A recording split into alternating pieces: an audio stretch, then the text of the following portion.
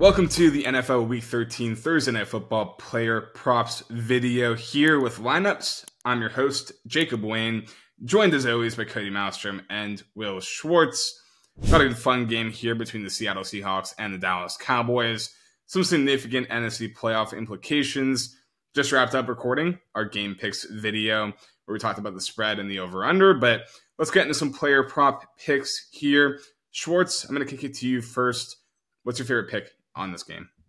All right, I'm doing this one first specifically because I don't want anyone else to do it, and I want this one. I'm tired of you hitting all the crazy plus 2,000 odds. First this, only on the slate that. I'm going to go long odds for this one.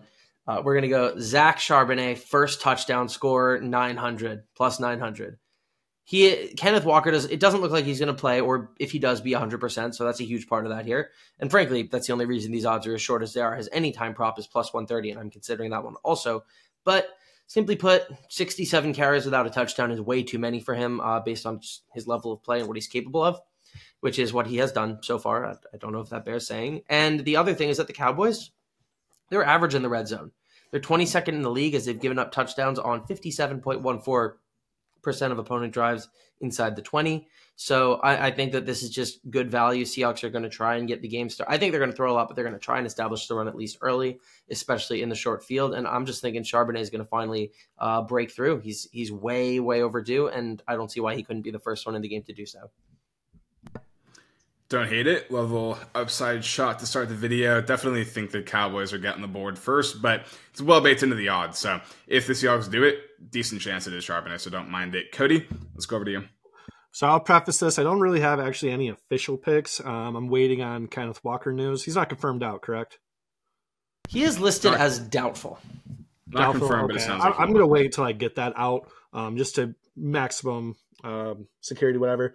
I'm going to go Zach Charbonnet over 12.5 rush attempts. Now, what does scare me is I do believe this is the Cowboys' game to lose, so they could fall behind early, and I might lose out on some rush attempts. But to be honest, if the Seahawks want any kind of sort of at least staying with the scoring pace, they're better off abusing the run here. That is the one lone Dallas weakness. They're 31st in rush defense success rate. So Zach Charbonnet should be in a position to at least cut the distance again on early downs, just kind of make everyone's life easier on later downs, just keep drives alive. Like I said, not an official pick. I'm going to wait on some Kenneth Walker news, but that is the one pick I am looking at. I'm going to fire on when I get that confirmed out. Yeah, don't mind it. I'm going to go with the running back on the other side of the ball with Tony Pollard. My official player prop pick from this game. Got a couple other leans, but this is my official pick, and love this spot for Tony Pollard here. Starting to look like the player I think we expected this season. Pretty slow start to the year for him, but 2 straight games of over 5 yards per carry, only 2 through week 10, and the explosiveness is back for him too.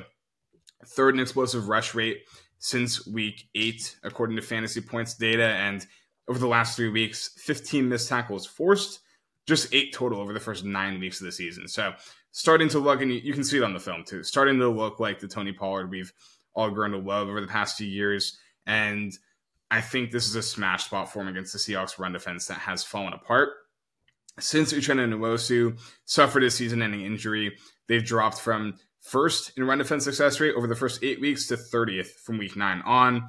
Not necessarily saying that's all because of Nwosu, but certainly some correlation there. But yeah, this run defense just hasn't been good lately. Since week 7, highest yards after contact per attempt allowed. And I think Pollard is just in a great spot to capitalize. The Cowboys are 9.5-point home favorites here, so it should be a favorable rushing game script. And the snap share hasn't gone anywhere despite his relative inefficiency at certain points this season. 78% snap share last week, 7th among all running backs. So the opportunities there, the talents there, the matchups there.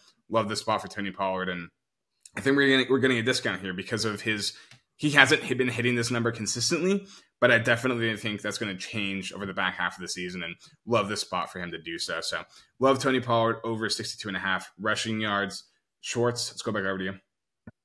Yeah, I'm not going to directly fade that, but my pick's definitely correlated against that one in a way. We're going to go Dak Prescott over 280.5 passing yards. I'm going to put this pretty simply. If the Cowboys need Dak at all, as in it's just not a blowout win, he's going to get yards. Over the past 5 games, he's been over 300 yards in 4 of those contests. The other one being an absolute blowout of the Panthers where it was just like, why are we even putting the ball in the air? There's no reason to do that. So it's simple. I do think the Cowboys are going to get out in front, but I don't think this is like a blowout type of situation.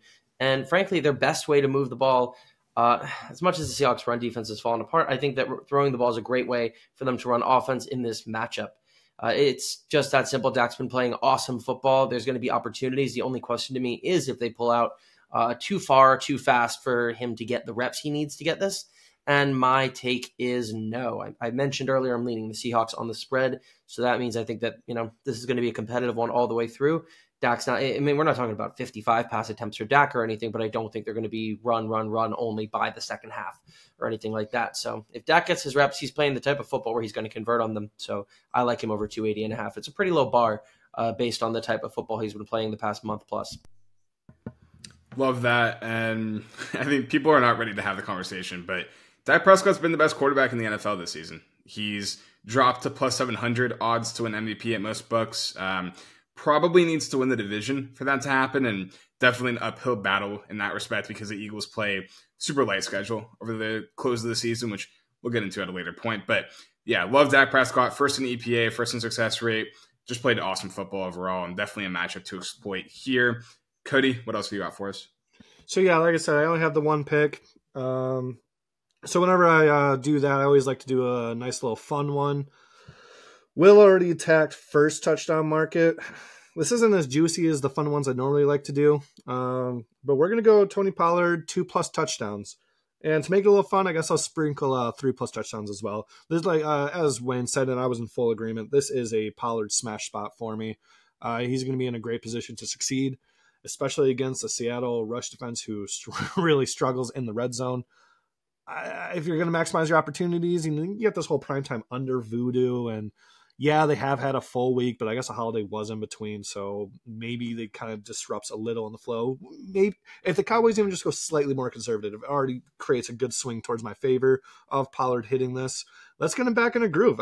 Crucial spot for them. They could still battle the Eagles for the division spot. The Eagles got a tough stretch here.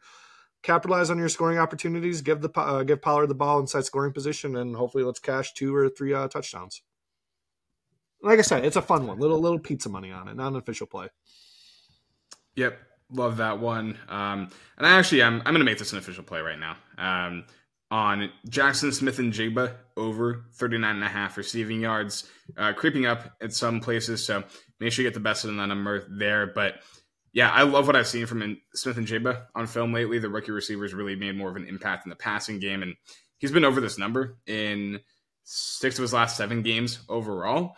This is a great spot for him. The Cowboys have struggled to defend slots all season. Jordan Lewis, who don't want to flame too bad because he's a former Michigan player, but it's been a rough year for him. He is 34th out of 35 qualified slot corners in passer rating when targeted, and yeah, they've been getting cooked by slot receivers lately. Last week, Curtis Samuel had 9 catches for 100 yards. Week before that, Adam Thielen, 8 catches for 74 yards. Smith-Njigba had played 75% of the snaps last week. Only had 3 targets, but he did have 41 receiving yards. Ultimately, just a good spot for him because of the game script as well. The Seahawks are expected to be trailing in this one with a high over-under, so great spot to target some receivers on the Seattle side of the ball. And I think Smith-Njigba could break out given the matchup here. So love his receiving yards over 39.5. Schwartz, anything else for you? Yeah, a couple things. One is I would like to say that if there's a bigger reason to invest in Jackson Smith-Njigba this week, I just cut him on 2 fantasy teams because I had to make space, so that dude's bound for 150 and 2 scores. Another thing I would like to say is, Cody, you inspired me to mess around on DraftKings a little bit.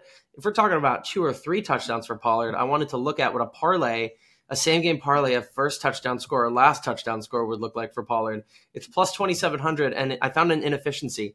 If you add Pollard 2 or more touchdowns, it goes up to 3,100.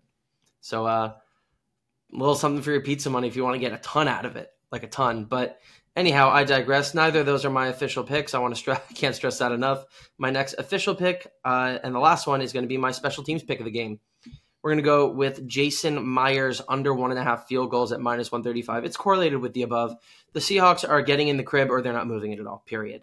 I think they're going to be able to score red zone chances. I think Charbonnet is going to be the guy to do it, hopefully.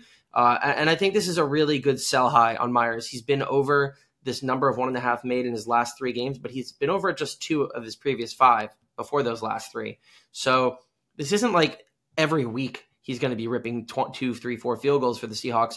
He's just been hot for a couple of games, / the Hawks have needed him for a couple of games. And I don't think this is it. I think either the Cowboys clamp them to the point where it's one of those classic Dallas shutouts, or it's just Seahawks finding the end zone, or frankly, even if they're not finding the end zone, kind of find the end zone or die trying because they're losing by enough that field goals might not matter. So I don't think this is much of a Myers game. Under 1.5 at -135. It's slightly juiced, but I think that's because it's just the side. Yep, don't mind that one at all. Just those 2 official picks for me. So, Cody, if you want to get into your recap, and then I'll let Schwartz go next. Yeah, like I said, nothing official yet. Just going to wait till Walker's confirmed out, which it's looking like he's going to be. It's Zach Charbonnet over 12.5 rush attempts. And then for some pizza money, we're doing Tony Pollard, 2+ rushing touchdowns and 3+ rushing touchdowns. Or not rushing, just touchdowns in general. Schwartz, what do you got? Yeah, we're going to go Zach Charbonnet. Anytime touchdown at +130 with a smaller sprinkle on +900 to be the first touchdown. Dak Prescott over 280.5 passing yards. And Jason Myers under 1.5 field goals at -135 odds. Yep, and I'm on Tony Pollard over 62.5 rushing yards, and Jackson Smith and Jigba over 41.5 receiving yards. Seems to be the universally available number, so I'll track it there, but would play up to 44.5 around there, and I think it could creep up more as we get to kickoff. But hope you guys enjoy this game. Hopefully we get some winners in these player prop picks for you guys, and check out our game picks video as well. We break down the spread, over under, any alternate props we like in this one. Hopefully we get a fun game here on Thursday Night Football. Please like and subscribe, and we'll catch you on the next one.